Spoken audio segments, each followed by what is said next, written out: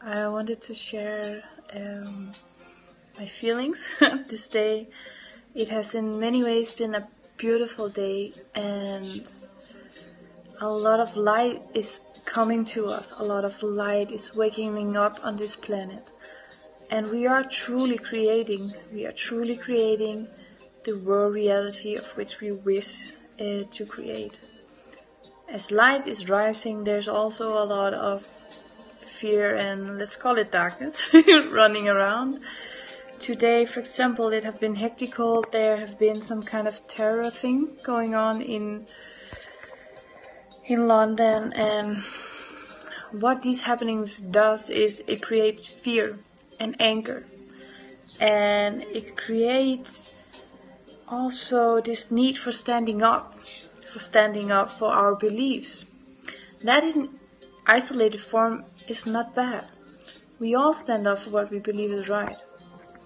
But the truth is, there's no difference between your God or my God, or your truth or my truth. The only thing is a shift of perspective. If we truly want to help this planet, it is not to believe in one God or in one prophet. It's not to believe in that I am more than you, or you are more than the neighbor. It's to have the understanding of different perspective, but knowing that we are one unit. It's to allow ourselves to feel and follow our hearts, to know that what we truly wish is to create a world reality where we all can be, where we can be in one with all that breathe, all that live. There's no difference between my country or your country. There's no difference between me or animals or plants. Everything is alive, everything is breathing, everything is frequencies. So let's not give in to fear or anger.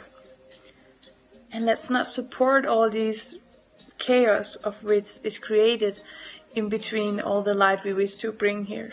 But let's support each other in this unit of oneness. Let's support each other in our collective belief and wish to make this planet a better place. I love the fact that people want to stand up for their belief, and they want to stand up for their God. Listen to God, right? But truly God is in all of us. And to listen to Him is to listen to our heart. And is to be one.